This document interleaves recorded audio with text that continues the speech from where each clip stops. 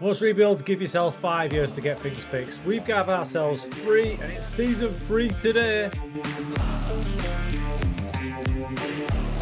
So last season was a great success. We claimed yet another Serie A title and Juventus, they're kind of back. Some would say job done in 2 seasons, but this 3rd season is all about keeping the momentum going and going deeper in that Champions League before we sign off. The squad was good, but we still need to make 1 or 2 big moves in this transfer market to finalise it and get ready for season 3. Although happy with the squad, it was time to ship some out. We brought in over 40 million. Zakaria went, maybe surprising, but an offer of 27 million from Real Madrid was too good to turn down. Bit part players, De Siglio went to Valencia for 6 million and Fagioli to Atalanta for 8. We also got Chesney's big wages off the wage budget. He's gone to Nice. Now the fun part. Who did we bring in? Well, not many, but the ones we did. Chef's kiss. This right back problem cannot be solved by Serginho Dest in from AC Milan for 12 million. I really wanted a striker, a big time striker to partner Vlahovic. I identified my target, I went for him, and he turned us down and went to Man United for 75 million. Tammy Abraham, you're on the list now. I am flabbergasted. But never fear, because then we swooped for Gianluca Scamacca from West Ham for 60 million, rising to 80. Hey yo! To finalise the window, we threw in a couple of squad signings as well. They're just backups. All this meant the squad then looked like this, so Scamacca up front with Vlahovic looks deadly. He's going to have plenty of supply from DiMarco, Karsdorp, Kulusevski and Chiesa. It's looking good. Pogba's there in the central midfield. I expect Moretti to displace him as the season goes on. In the friendlies we look really good, scoring loads of goals. Interesting game against AC Milan. They could be the guys to watch this year.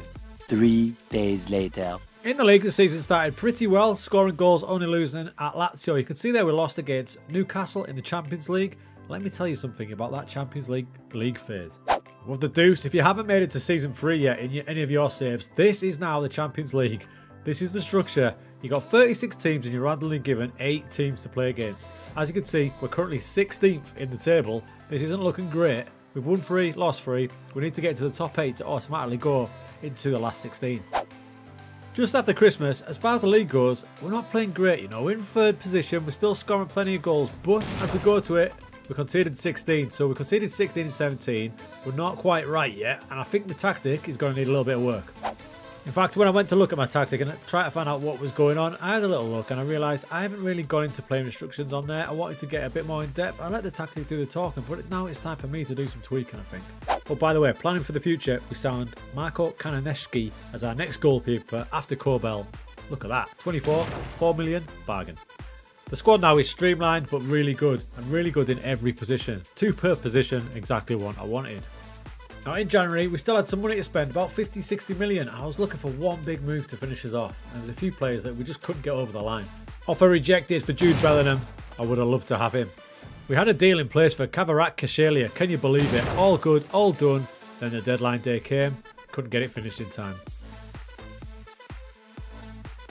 The changes we made to the tactic really started to work in, but we did lose the Supercoppa final to AC Milan and the Coppa Italia quarter-final to AC Milan.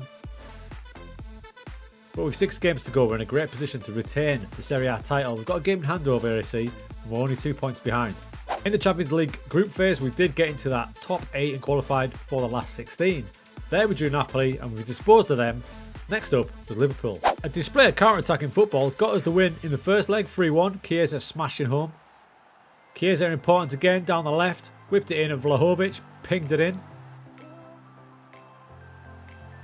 Let's not talk about that goal.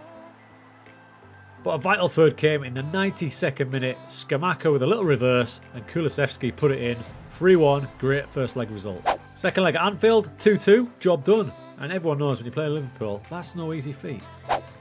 As the season went on, we did adapt the tactic here and there, especially with player instructions, and Chiesa came in at right wing back and did a great job for the time period.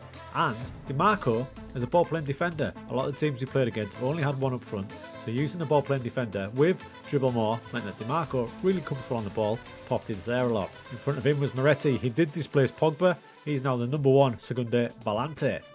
The amount of games that the Champions League brought stacked up a bit, and we started to drop off with draws against Fiorentina and Roma, and we lost the first leg against Bayern 2-3 at home.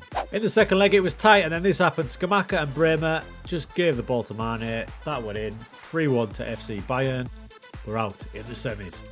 Overall, I was happy with the performance. When was the last time Juve got to the semi-finals of the Champions League? So I see that as progress, right?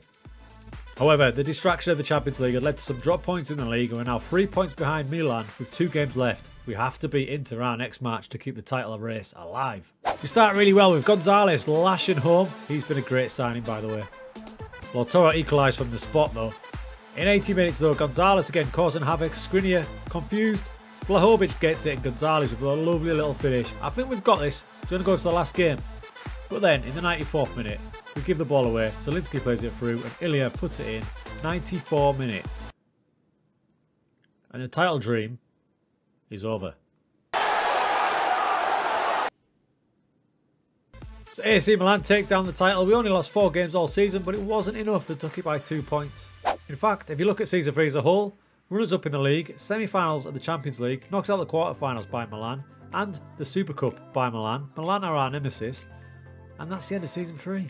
We gave ourselves 3 seasons to get Juve back up to the pinnacle of Italy. I think we've got there, but we've kind of just dropped off at the end in the European Cup.